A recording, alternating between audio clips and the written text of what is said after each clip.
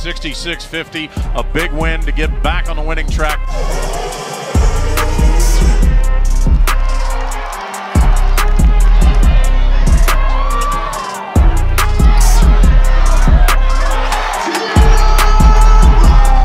What a game for her. She was the hot hand, and I got a tug from one of my assistants as she's tied the three-point record, and I say, well, let's get her back in there so she can hold it.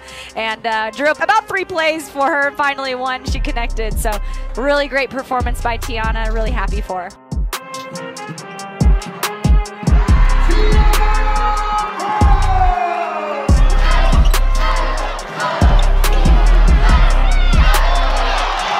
Talked about our pressure defense and how we wanted to be relentless, 40 minutes of relentless defense, and I thought it was a lot better today from the start, and that's going to give us momentum, and that kind of carries us into an offensive flow. I thought we moved the basketball pretty good today, found good shots and open shots, and Chloe getting the start, having 5 offensive rebounds in the first half, but we needed possessions, and that's going to happen off our defense and offensive rebounds, so really proud of our effort on the boards too.